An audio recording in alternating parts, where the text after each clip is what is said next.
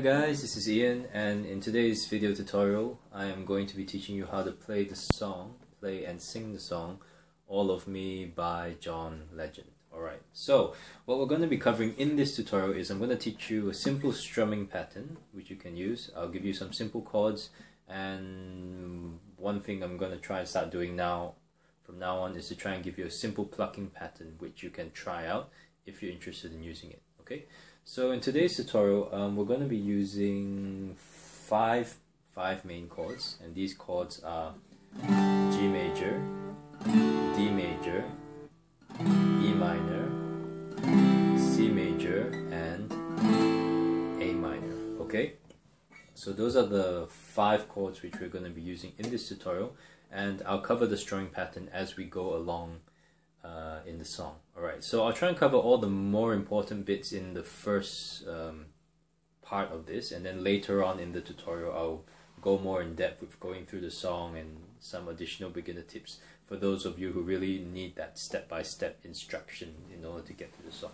Okay, alright, so first off, the song has a few sections. You've got your intro, your verse, you've got the bridge, or sometimes I prefer to call it pre-chorus because it happens before the chorus, and then you have the chorus. Okay, so you've got, let's say, 4 main parts to the song, and for this song you have probably 1, 2, let's say 2 main progressions. Okay, and these are what I'll explain as we go through the song. Okay, so first off, I will start with the intro and the verse. Now, the progression that you're going to be using in the verse goes like this: E minor, C, G, and D. Okay, so it's E minor, C, G, D. E minor, C, G, D. Okay, so that's the progression that you're going to be using for the intro, for the verse, and also for a part of the chorus, okay, which I'll explain when we get to the chorus. Okay, so now, just quickly, for those of you who are beginners, you can use the beginner chords, which I've taught previously, but basically what they are, instead of playing E minor, C, G, and D, you can play E minor 7, C at 9, G, and D sustain 4, okay, if let's say you're not comfortable with changing chords very quickly and easily.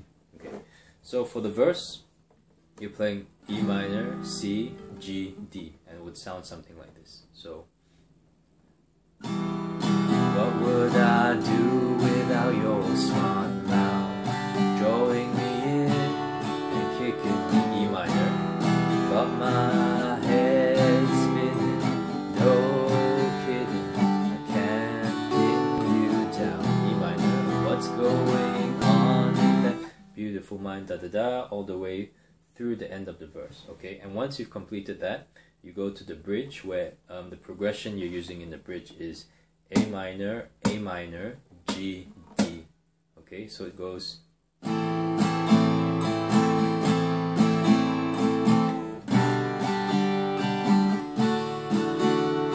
okay, so you're playing you're playing 2 loops of the A minor,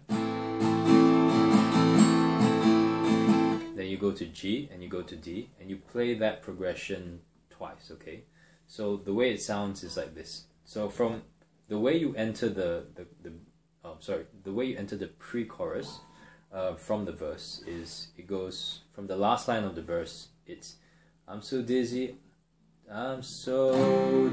don't know what hit me, but I'll be all. So this is D. This is the last chord of the first progression, E minor, C, G, D. But I'll be alright. And when you alright, that's when you have entered the pre-chorus progression, where it's A minor, G, D. Okay, so I'll be alright. My head's under water, but I'm breathing fine. You're crazy and I'm out of my mind. Okay, and now from here we go into the chorus. Okay, now for the first part of the chorus, like the chorus has 2 different progressions which you're using. For the first part of the chorus, the progression is G, E minor, C, D. Okay, but for these chords, for this progression, you're gonna play each chord twice as long as you normally would. All right, so instead of just playing G, E minor, C, D, you'll be playing G again, then E minor again, then C again, and D. And the way it would sound would be like this. So you're crazy and I'm out of my mind. The last line of the pre-chorus. You go into the chorus, which is 'cause all of me loves all of you. Love your curves and all your edges, all your perfect imperfections.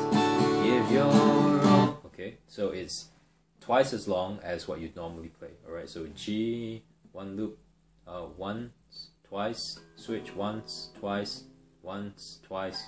Okay, so you play that progression twice. So it's G, E minor, C, D, G, E minor, C, D. So the last line of the second part of the progression. Oh, okay. The last line before you change the progression in the chorus, it goes where you're my end and my beginning. Even when I lose, I'm winning. 'Cause I give you. And then at this part, you change the progression back to a single loop, not a double loop. Okay, so you're only playing the chord once. Blah, sorry, haven't had my lunch yet. So, so even when I lose, I'm winning, 'cause I give you all of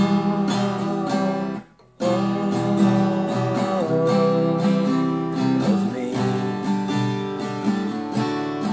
Okay, and this progression goes E minor, C, G, D. Okay, which is the same as what you're playing in the verse and the intro. Okay, it's exactly the same progression, same speed, same timing. So 'cause I give you all of me, G, D. You give me all of you. Oh,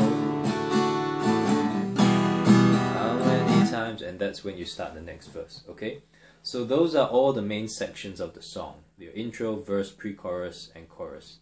And those are the chords, and those are the progressions which you will use. All right. So with that, that's all you really need to know. You can take this and just go play the song now, or you can keep on watching, and I will actually step through the song in a bit more detail and give you more of a demonstration of what it sounds like when you sort of just play through. All right.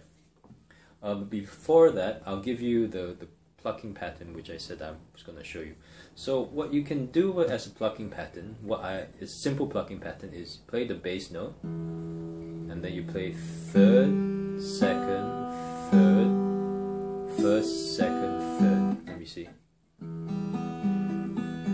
Okay, so you're playing bass note, third, second, third, first, second, third, second. Okay, so it's bass note, third, second, third, first, second, third, second.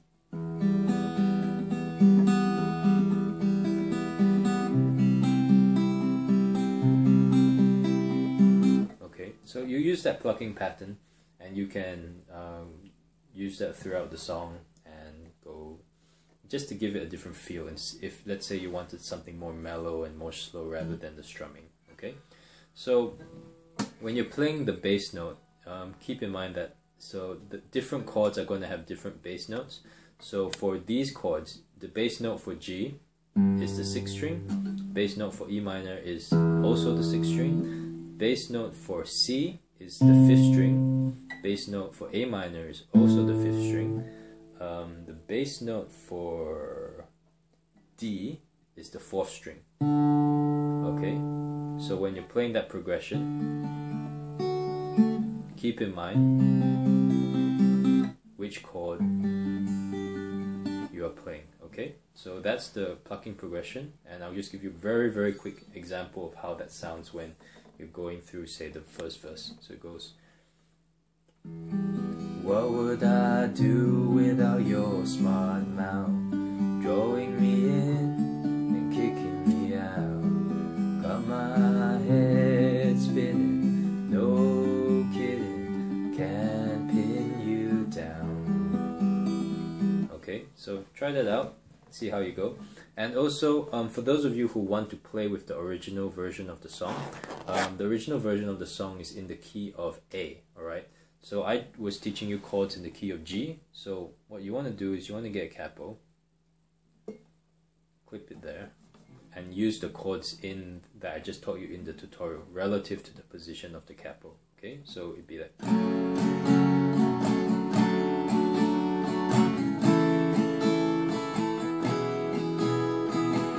and this will match up. This will match up with the song. This will match up with, yeah, this will match up with the original version of the song. Yes, that's what I'm trying to say. Yeah, this will match up with the original version of the song if you put the capo on the 2nd fret and use the chords in the tutorial. Okay, so just do that and you can be on your way. So now what I'm going to do now, since I've given you the chords, the strumming pattern and everything, I'm just going to give a bit more detailed explanation and also some additional tips for those of you who are beginners and struggling with, you know, basic stuff like strumming and pressing chords. So this song, not all the parts are sung in the same way. So what I'm going to do is I'm going to go from say the 2nd verse, and I'm going to sing it through the pre-chorus, through to the chorus, through the bridge change, where the bridge changes slightly. Like, it's still the same chords, but it's just sung in a different way.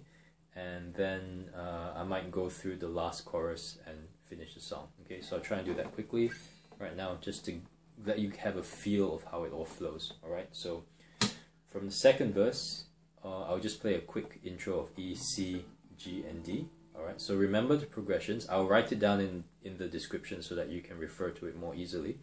Remember the progressions and just watch my finger changes. Alright, there's only a few chords, keep it in mind and you'll be fine. Alright, so 2nd verse.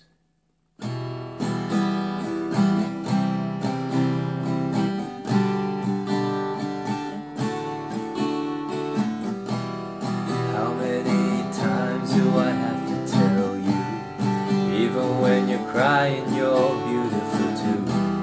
The world is beating you down, I'm around every move.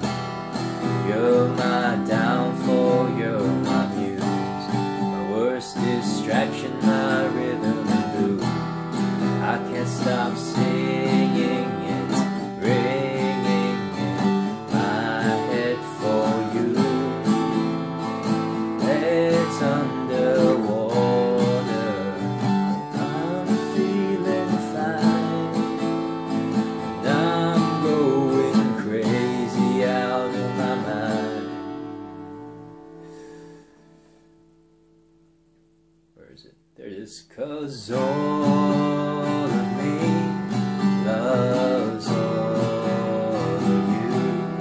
Love your curves and all your edges, all your perfect imperfections. Give your all to me, give my all to you.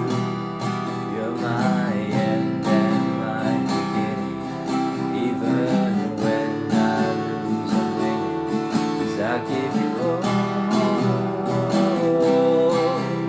of me, and you give me all of you. Oh. And then from here you go into the bridge again, before you go to the chorus one more time and finish the song. Okay, so this bridge is a bit different, where it goes something like,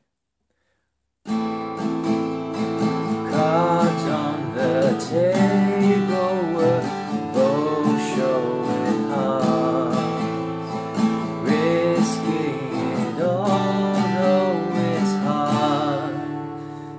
you go back to the chorus, 'cause all of me, da da da, and you finish off the song. Alright, so that's basically how it sounds like if you sing through the song.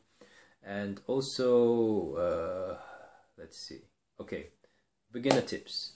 Now, as I mentioned earlier, if you're having trouble with doing chord transitions, what you can do is you can use the training wheel chords, where you're just playing G, where you replace C with C add 9, you replace D with D sustain 4, you replace E minor with E minor 7. So this way, these two fingers down here stay rooted onto the guitar neck, and all you need to do is just transition these fingers, okay? And if you need a clearer idea of how this is done, please check out the chords list, which is available on the learnguitarfastest.com website, or try and search for it on the YouTube channel. But it's easier if you just go to the site, because I think I have the list there on right now. It's on the right side of the site. It could change, but it's there. Check it out if you want to find out how to play these chords, and I will list these chords down in the description as well. Okay, so those are the easier chords which you can use, and if you're a beginner, you really should use them, because it makes your life a lot easier when changing chords. Okay, let's see what else. Yeah, so there's that. If you want to play in the same key as the original song, Capo onto the 2nd fret, and use the chords in this tutorial in order to do it. And yeah, I think that's pretty much it. It's a pretty straightforward song. It's really easy. It's really nice to play. And also, I just want to say, this song, it can be quite high. I sing it very low because this is just not really in my comfortable range. So for those of you who want to, this is just a tip for those of you who feel like you always have to sing with the original version of the song. You don't. You can adjust the key and use the capo in order to transpose the song into a key which is more comfortable for you. Okay? So for example, if I were to transpose this song from key of A to the key of C, I could, let's see, A, B, C.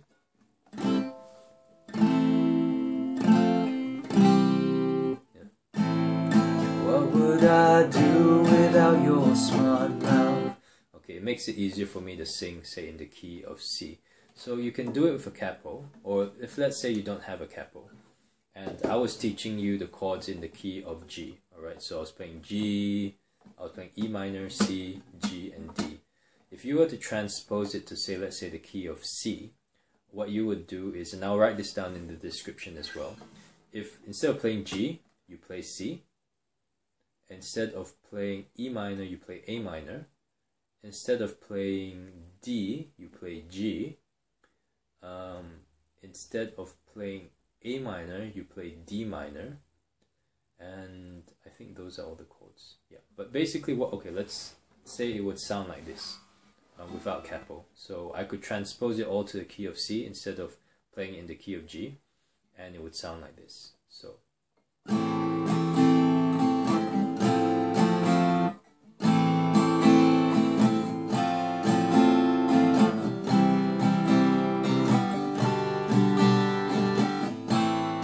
what would I do without your smart mouth, drawing me in and kicking me out? Got my head spinning, no kidding, can't pin you down. Then I go to the bridge of the pre-chorus. My head's under water, but I'm breathing fine. You're crazy and I'm out of my mind. Alright, so that's a key which is easier for me to sing in. I would rather sing in that key rather than the original key. So I would transpose the song, okay? So that's just something I want you to keep in mind. You can transpose the key into something which you're more comfortable with. You don't have to sing it in the original version of the song, okay? So I'll give you the replacement chords down in the description, in the tutorial notes, so that if you want to switch the chords, rather than playing the chords which I taught you in the tutorial, you can switch all those chords and use the same strumming pattern in order to play the song, okay? So I guess with that, that's probably the last tip. I've covered the simple chords, different chords, the plucking pattern which you can use if you want to use it, and that's pretty much it. Yeah. So with that, thanks for watching. If you found this tutorial helpful, useful, please feel free to subscribe to the channel to stay updated to more videos in future. If you have any questions or comments, please leave them in the comments below. If you have like a long question or something like that, please feel free to contact me directly. You can message me on YouTube or through the contact form, which is on the learnguitarfasttips.com website. Also, if you're a beginner and you're still struggling with simple stuff like strumming and all that stuff, go through the beginner tutorials which are available on the YouTube channel. If you go to the learnguitarfasttips.com website, the free beginner lessons are listed there, and what it does is it gives you the fundamentals of what you need in order to go through all the tutorials that I do. Okay, and I know a lot of people say do harder tutorials, do things which are more complicated, do this and that, and I can, but the whole point of all these videos is to help those of you who are beginners get a better grasp of your fundamentals so that you can improve a lot quicker and a lot faster. Alright, so these tutorials are for those of you who are learning and just need, you know, songs which are more interesting in order to practice on. Okay, so with that, remember, subscribe to the channel, share it with friends, let other people know about this if you feel it could be useful to them. If you have any useful feedback, comments, song requests, please feel free to get in touch with me. And with that, thanks for watching, and I'll see you in the next tutorial.